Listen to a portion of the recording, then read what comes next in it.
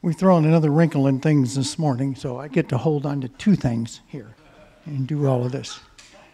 I have no idea what I'm going to do with my hands now. This is, those of you that know me. If you have your Bibles, you can get them open to Matthew chapter 25. We're going to be in there a little bit and talk about these principles of stewardship. As we do that, I want to share a couple things with you by way of kind of introducing this. Tomorrow, Sherry and I will be celebrating 35 years of marriage together.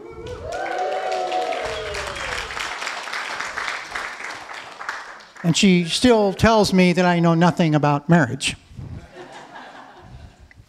No, that's not true. But what I have discovered is this, is that the longer I'm married, the more that I know and realize that in those early days when I thought I knew a lot about marriage, I knew nothing. Well, I shouldn't say nothing, but I knew very little. Okay? Not as much as I thought I knew. And God, through 35 years, has taught me a lot of things about marriage. And I haven't necessarily accomplished all of those things. Right, dear? Yes.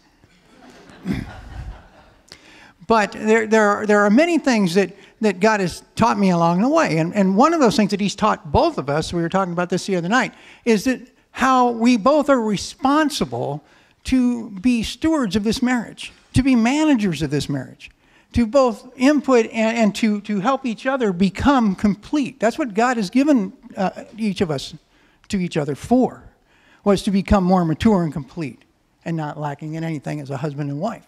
And for 35 years, we've been on that journey.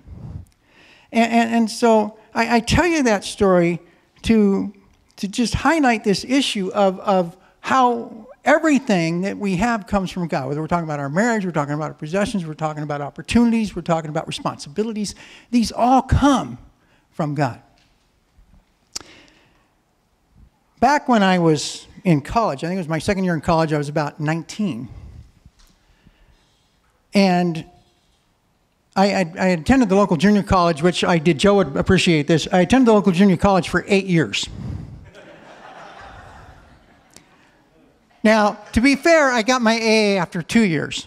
So I took another 6 years to figure out what AA meant. That's what that was for. Now, I kept taking classes because I just I didn't really know what I wanted to do with my life. And so I was just trying to figure it out. You know, junior college is a great place to try and figure that out. And taking these different classes and a bunch of different things. I wouldn't trade those 8 years for anything. I learned a lot of things, and it was really cool. I enjoyed that. But in the course of that, other responsibilities came.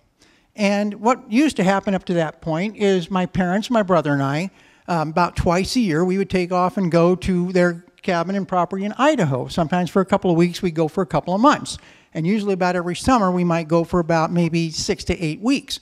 My dad was self-employed, so he could afford to do that. A contractor, he made good money back in those days. It didn't matter. He could take that off. He could also work up there. It was a win-win. But this particular year, I couldn't go with them. I had work responsibilities. I was taking some summer classes at the junior college, and I needed to continue with those. And so they left, 19-year-old at home, all alone.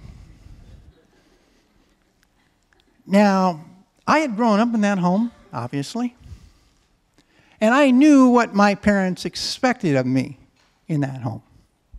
I knew what my parents expected me to do in that home. I knew the chores that had to be done.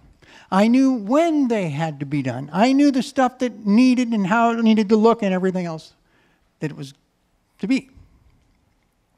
So they left. And I decided, oh, you know, the lawn doesn't need mowed this week. I'll wait a week. You know what? That bathroom can wait another week. I'll get to that. I started putting things off like that, and a week turned into 2 weeks, turned into 4 weeks, turned into 6 weeks. And it dawned on me in 2 days coming up, my parents were coming home in 2 days.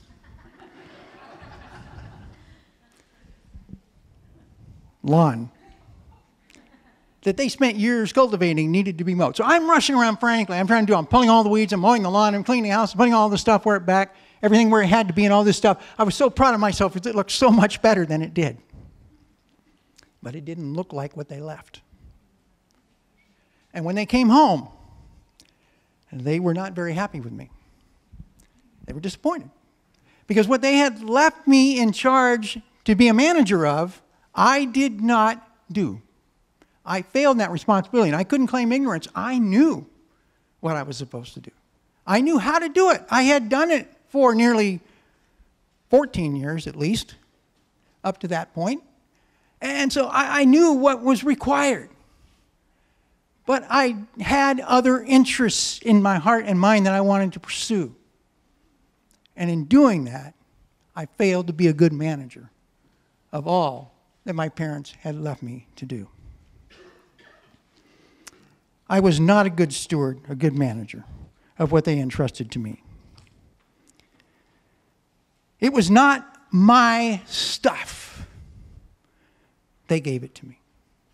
They entrusted me to take care of it. And that's what God has done with each one of us. Jesus is no longer here. He's gone on and he's seated at the right hand of the Father. But before he left, he said, I'm going to give you the Holy Spirit. He's going to be with you and in you, and he's going to guide you in all these things. Oh, and by the way, here are some things that I want you to continue on doing. 2 Corinthians chapter 5. I want you to continue in the ministry of reconciliation. You're going to be a manager of that. My Spirit's going to empower you to do that. You're going to be a witness in Jerusalem, Judea, and Samaria. Remember that word, your oikos? You're going to be a witness in that. And I'm leaving you to manage those affairs by the power of my Holy Spirit. And so we're going to look at what it means to be a good steward, a good manager of what God has left to us. 6 principles that I find in Matthew chapter 25, verses 14 to 30. Let's define this term, stewardship. And that's what I'm calling our big idea for this morning, is this. Charlotte, I think you need to click on my thing so it'll go. Is it?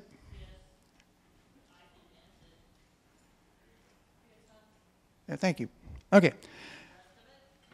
So I'll see if it works again here in a minute. The big idea is this. Stewardship, it is utilizing and managing all the resources God provides for the glory of God and the furthering of his kingdom. It amounts to doing what matters. Go ahead and go back one. This is not working. You know, technology is a wonderful thing when it works, right? And this is not her fault. We're having a problem with this little thing here. So, yeah, problem. It could be. Anyhow, we'll just go with this. We can work together. Right, Charlotte? We can do this. Right? Good. All right, here we go. So, big idea. Stewardship is utilizing and managing all the resources God provides for the glory of God and the furthering of his kingdom.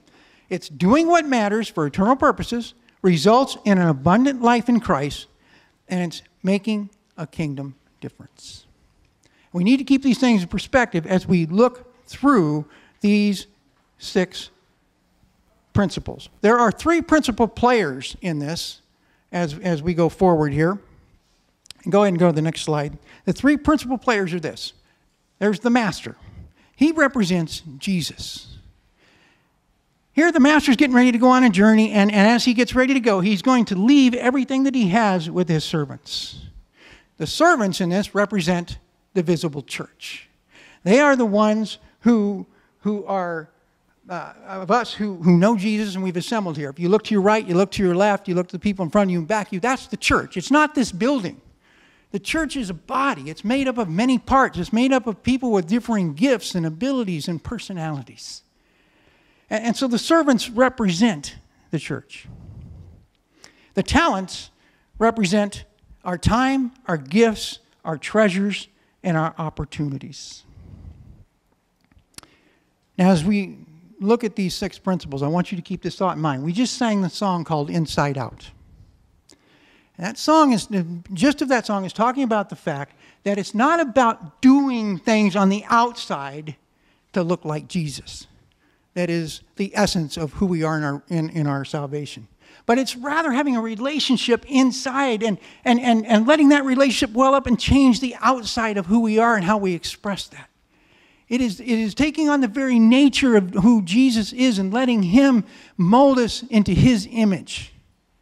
Not just trying to wear a coat that kind of looks like Jesus, and then when we're done, we take it off and there's been no heart transformation inside. We need to understand that just doing these principles on the outside is not going to change anything about what we do and how we function as good stewards. It needs to flow out of our relationship with Him. And so the first principle is found in verse 14, and it's this. All that we have is the Master's, even our very lives. Verse 14 of chapter 25 says this. Again, it'd be like a man going on a journey who called his servants and entrusted his property to them. Now, what does "and again" mean? Well, before that, he's been talking about the kingdom of heaven. He says the kingdom of heaven will be like. And he starts to talk about some different illustrations about what the kingdom of heaven is going to be like. And here now he's talking about the kingdom of heaven is going to be like a man who got ready to go on a journey and went away for a while. And that's what Jesus has done. Jesus had finished his work on earth for 3.5 years, and then he has left us here with his Holy Spirit to continue the work that he started. But he's coming back. And he's going to come back and ask, what did you do with what I left you? What did you do with what I've given you? How did you honor me in the life that I blessed you with? 2 Chronicles 29:14 says this. But who am I and who are my people that we should be able to give as generously as this? Everything comes from you, and we have given you only what comes from your hand. Everything that we have, our time, our talents, our treasures, our jobs, our homes, our children, our spouses, they all come from God. God has blessed us with each and every one of those things. And we need to appreciate that. We need to understand that. We need to embrace that every good and perfect gift has come from Him. Even our very lives, every breath we breathe is because of Him. So we need to start there, that we own nothing. We're simply stewards of what the Master has. The second principle is this. The Master gives talents to each of us according to our abilities in differing measures. The Master gives talents to each of us according to our abilities in differing measures. Verses 15 through 18 of chapter 25. To one he gave 5 talents and of money. To another he gave 2 talents, and to another 1 talent, each according to his ability. Then he went on his journey. The man who had received the 5 talents went at once and put his money to work and gained 5 more. So also the one with 2 talents gained 2 more. Let's stop there. So here he is. The master goes on his journey and he gives different amounts of money to each servant according to the ability they had to be able to invest this. One, he knew that he can handle 5 talents, so he gives him 5 talents, and he knows he's going to do what with it he's supposed to do. And the second one, 3, and the latter 2, and then the last one, 1.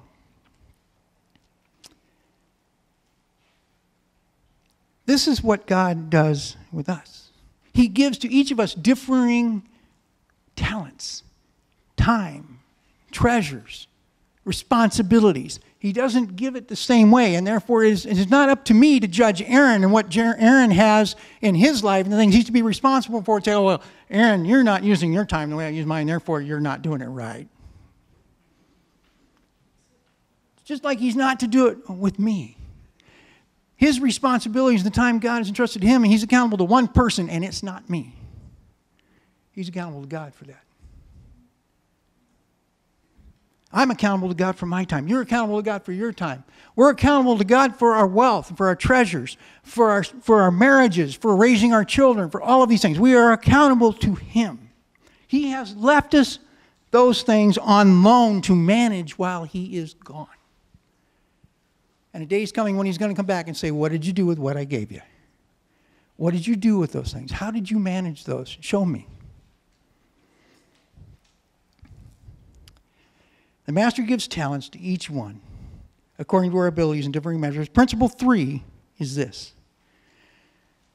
The manager expects his talents to be used and rewards those who use their talents for his kingdom purposes. In verse 19 through 23, we read this. After a long time, the master of those servants returned and settled the accounts with them. The man who had received the 5 talents brought him another 5 and said, Master, you entrusted me with 5 talents. See, I've gained 5 more. His master replied, Well done, good and faithful servant. You have been faithful with a few things. I will put you in charge of many things. Come and share in your master's happiness. Verse 22. The man with 2 talents also came. Master, he said, you entrusted me with 2 talents. See, I have gained 2 more. The master replied, Well done, good and faithful servant. You have been faithful in a few things. I will put you in charge of many things. Come and share in your master's happiness.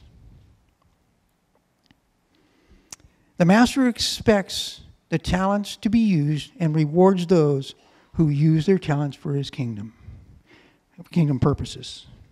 Here, the 2 servants, they knew what their master did with the money. They had been with him. They knew how he functioned. They knew how he behaved. And so they took what he had left with them and they invested it in the bank like he would have. And the consequence was there was a return on that investment. And when he returned, they showed him the investment. And he was happy with them because they did what he would have done. Unlike me, when I didn't mow my parents' lawn and keep up their house and things like it needed to be done in timely fashion. I knew it needed to be done, but I chose to not do it for whatever reason. I disappointed them. These servants did what their master expected, and he was pleased because he entrusted them with it, and they followed through. They did what they needed to do.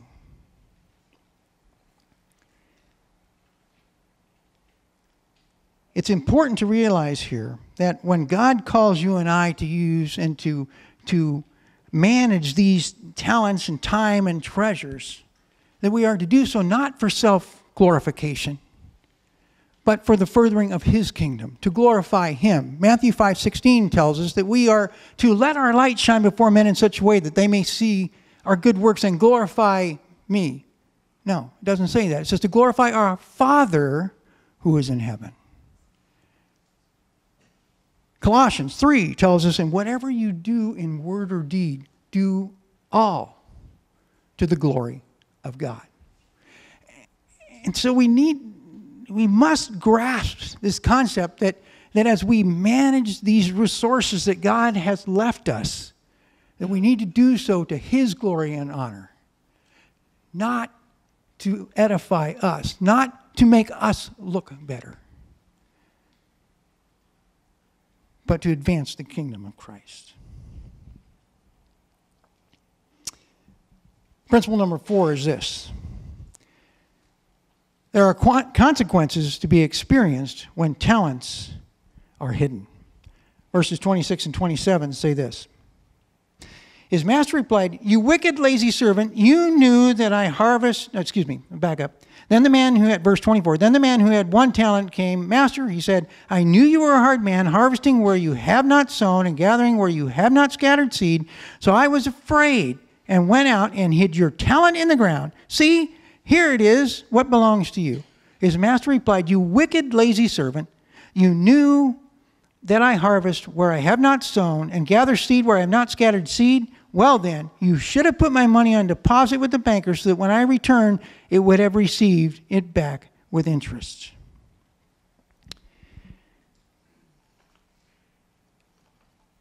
There's consequences when God entrusts us with things and we choose to hide them. Just like there were consequences for me when I chose to not do my parents' will for whatever reason that it was. It took a long time for them to trust me again when they said, will you take care of this for us? And they always had a hesitation. They didn't know if I'd follow through with that. And I was, frankly, at that age in my life, I was a little bit like, what's the big deal? Your house is still standing. I didn't burn it down.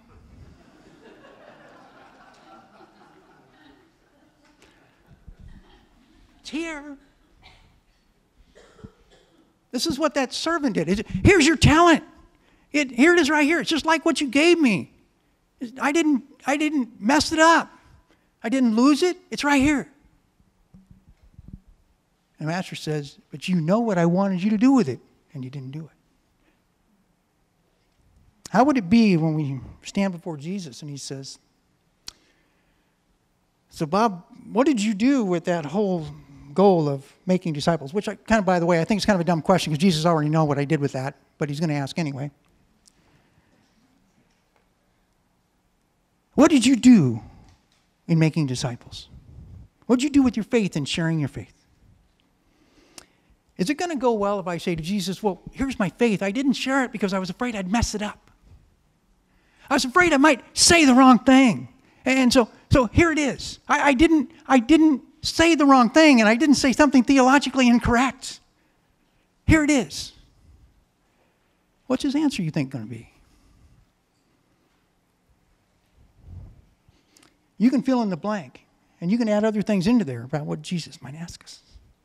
Because Scripture does tell us that there is going to be an account that each of us is going to have to give. I don't pretend to know how that works out. I just know that it says there's going to be an account. And God's mercy and grace is going to figure into that somehow too and all of that. But there's going to be an account. What's the answer that we want to give? Because he already knows the answer. We can't lie our way out of that. He's going to know the answer.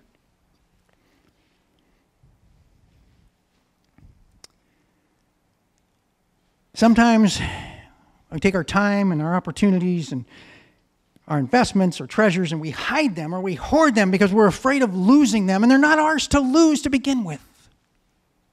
It all comes from God. Yes, we have to be managers of our time, and yes, we have to be managers of our money, and yes, we have to be managers of our household. But to simply do nothing because we're afraid we might mess it up is not an option.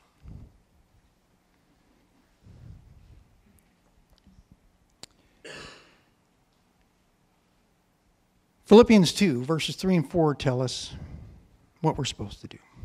It says, do nothing out of a selfish ambition or vain conceit, but in humility consider others better than yourselves. Each of you should not look out only to your own interests. Okay, my own interest is I don't want to mess it up and I want to save face, so I'm not going to do anything with this. But also look out for the interests of others. Your attitude should be that as the same in Christ Jesus. And it goes on from verse 5 on to explain what Christ did in emptying himself and going to the cross in your place and in my place. That's the kind of attitude we're supposed to have with all this stuff.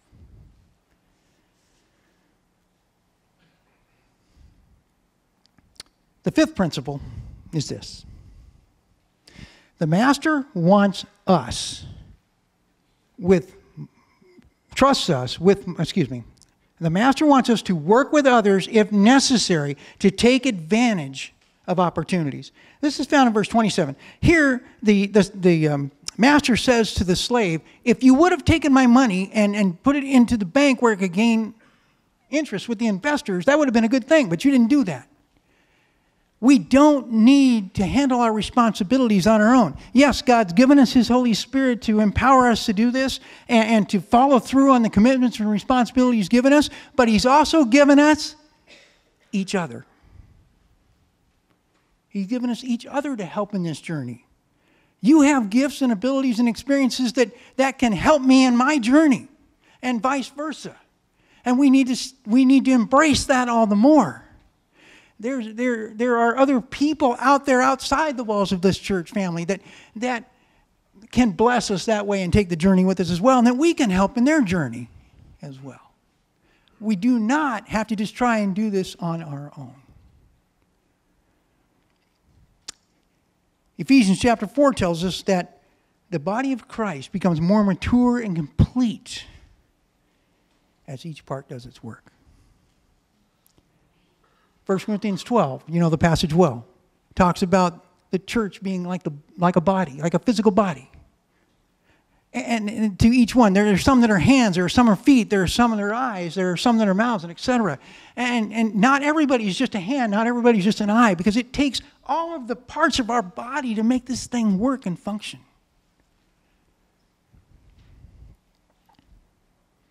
Hebrews 10, 24 and 25 tell us to not forsake the assembling of ourselves together as the habit of some. Tells us that for a reason, because we need to help each other in this journey.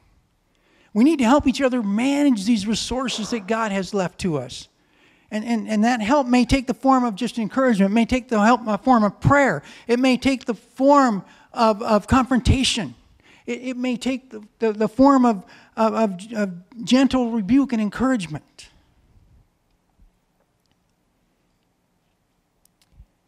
But we need to realize that God has left us that blessing of each other as well, as a family, to take this journey together. Principle number 6 is this: that the Master trusts us more as we are faithful with what we have been entrusted.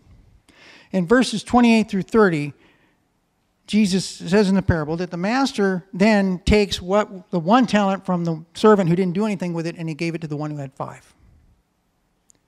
And he got more because he was faithful with what he had done. That doesn't mean that the one with 2 didn't necessarily get anything. It doesn't tell us. We don't know. It's just that's where it went. The fact of the matter is that as we are faithful with a little bit, then God increases it. Because I think if he gave us all of this to try to be faithful with at one time, it'd overload us. We kind of short circuit. It'd be too much. And so he gives us only what we can handle. Scripture tells us about that, by the way. He only gives us as much as we can bear. And so here is the Master giving a little more to the one who had 5 because he was trustworthy. The one with 1 was not trustworthy. He knew his Master's will, but he failed to do it. There's another principle that I didn't put up on the screen, but it's kind of implied in all of these, is that to do what God wants you to do and me to do with our time, talents, and treasures and responsibilities, we can't fail. Sometimes we're afraid to do something because we're afraid we're going to fail because we're afraid to mess it up. In God's economy, we will not fail. Yeah, we may not get it right. There's a difference. But doing God's will and then it not turning out exactly the way we think doesn't mean it didn't turn out the way God wanted it to turn out. That makes sense? His ways are not our ways. His thoughts are not our thoughts. That's where that comes into play.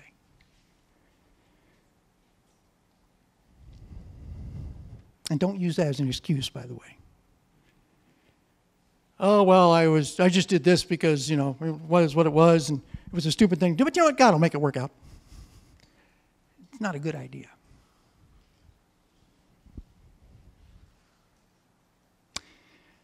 This parable, Jesus is telling his disciples, and ultimately to us, because he wants us to understand that in this world, we're going to get distracted. There's going to be things that want to clamor for our attention. And he wants us to understand that what we value in this life is going to tell us exactly where our heart is. How we manage things and what we invest things into is going to reveal exactly where our heart is. If you value your money and things and you invest your money, for example, in Microsoft or in Apple, we'll be fair, do both platforms here, you're going to have an interest in what happens with that money. And you're going to want to see the returns on it and see what it does. If you invested in General Electric, you want to see where that's going. On it goes. If you invest your money in the kingdom, into different causes, missionary causes, the church, or whatever it might be, you're interested to see what happens with that. At least I hope you are. What does God do with what I've got here?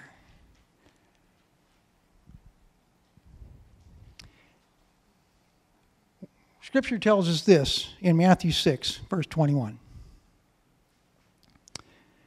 Do not store up for yourself treasures on earth where moths and vermin destroy and where thieves break in and steal. But store up for yourselves treasures in heaven where moths and vermin do not destroy and where thieves do not break in and steal. For where your treasure is, there your heart will be also.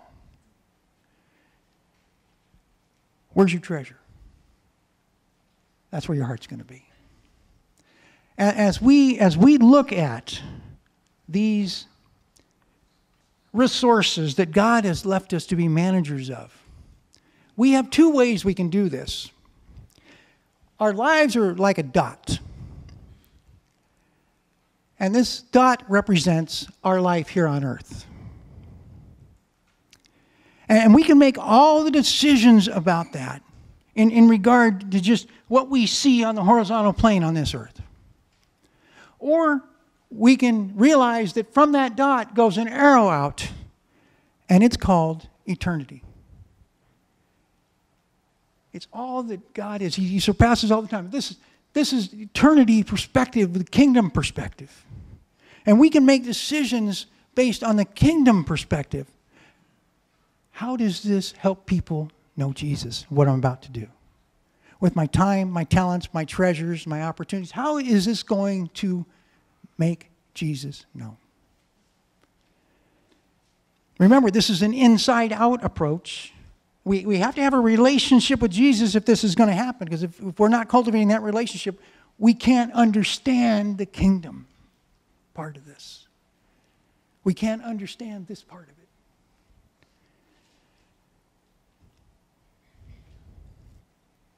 Mark 4, verses 1 through 20 is the parable of sower. Many of you know it.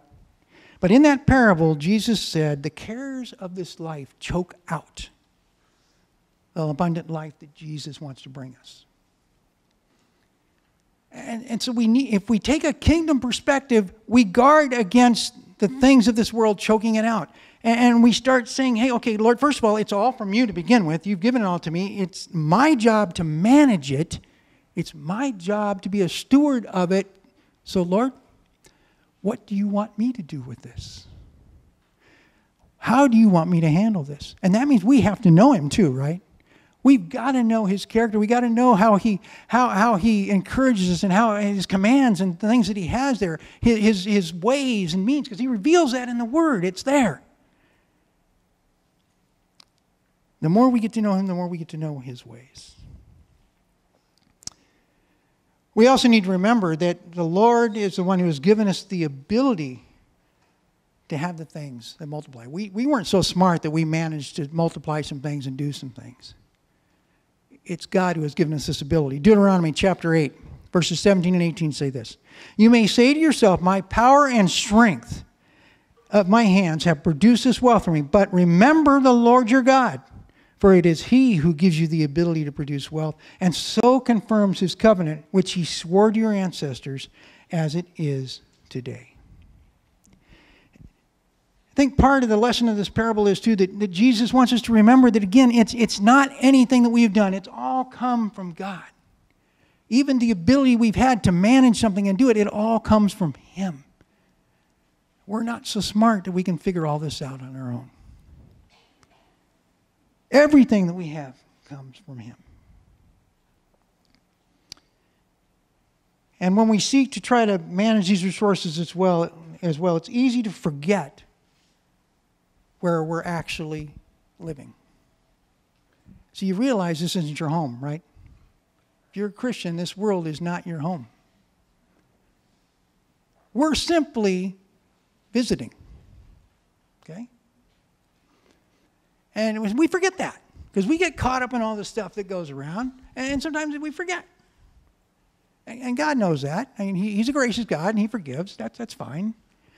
But we can't stay there. We have to remember that we are ambassadors here. 2 Corinthians chapter 5, Paul tells us that we're ambassadors on this earth, and that we are representing Christ, that we're continuing the ministry of reconciliation that Jesus started. Reconciling people to God, finding lost sheep is another way to say it. Paul tells us in Philippians 3:20 that our citizenship is not here, it's in heaven above. So we're just visiting. Final destination is yet to be reached.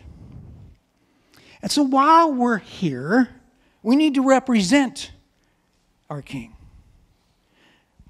We need to represent his interests. We need to be managing the resources he has left for us to manage, according to his good and perfect will. Time, treasure, talents, monies, abilities, all of it, relationships. We need to manage all of that according to his will. Now this may all seem to be a bit overwhelming. I want you to remember three things here as we close this out. And it's kind of what I call an umbrella kind of principle. And the first one is found in Acts, chapter 1, verses 10 through 11. They're standing there, and they're looking up. Jesus is ascending, and they're looking like, where's he going? What's going on? He was just here. He just gave us what's going on.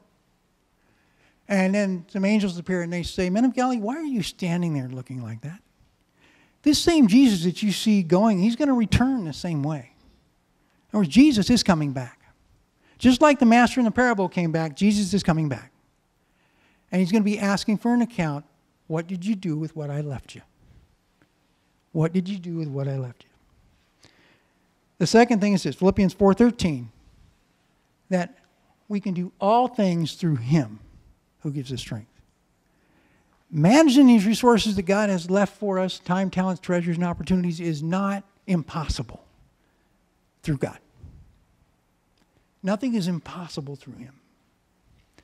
And so we can do all things through him who gives us strength. And that kind of strength is described for us in 2 Peter chapter 1, verse 3, when Peter writes this. His divine power has given us everything we need for life and godliness. And the word for power there is the word dunamis. And it's the descriptive power, that same power that raised Jesus from the dead. That same power is at work in us through the Holy Spirit to accomplish his will, his way, and his time on this earth. We just need to embrace it.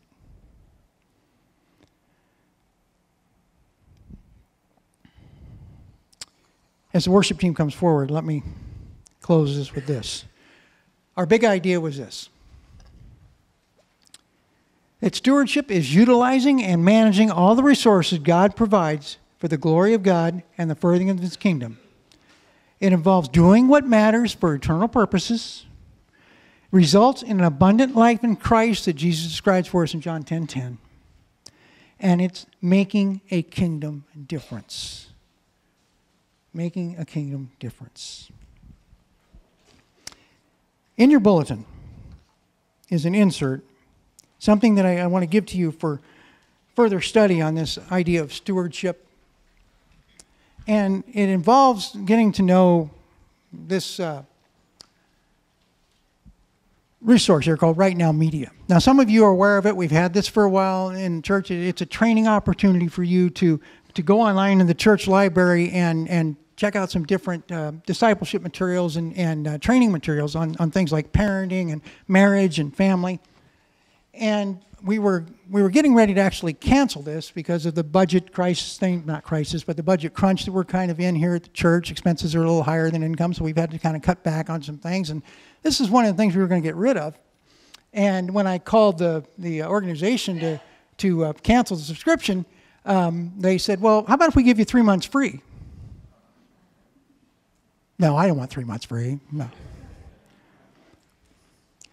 So we have another 3.5 months on this, and at that time we'll take a look at it and we'll see how we're doing. But I love this resource. I think it's a great thing. But if it's not something that's serving us, then we won't continue it after November 8th. But I encourage you to go and check it out. And they've actually made it real simple now. You can go, if you have a cell phone and know how to do this, you can actually scan the QR code that's on this.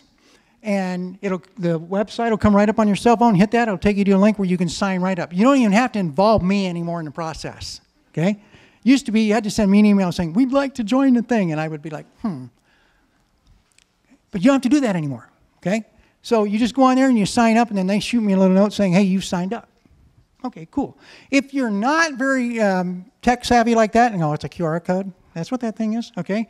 I have right next to the QR code the URL web address. You can type that in your web browser and go there, and it will run you through the same process, and you can do all that.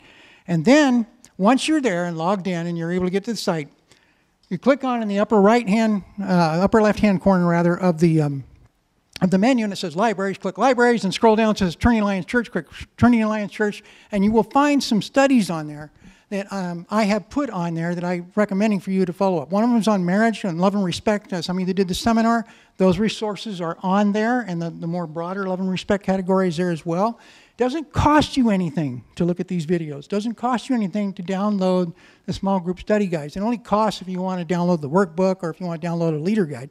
But it costs you nothing to watch these videos and to go through and all this. So you can click that. If you don't have a good web provider and whatnot, we have a pretty good one here now. You're welcome to come here to the church. I'll get you on a computer and you can do it here. But all that to say this. One of those things in the library is it's Randy Alcorn's The Treasure Principle. And he goes through there and talks about 6 points of stewardship.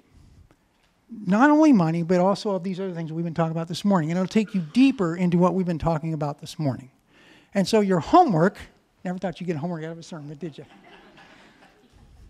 Your homework is to go look that up. And the videos are only 17 minutes long. 4 of them, okay? Doesn't take very long.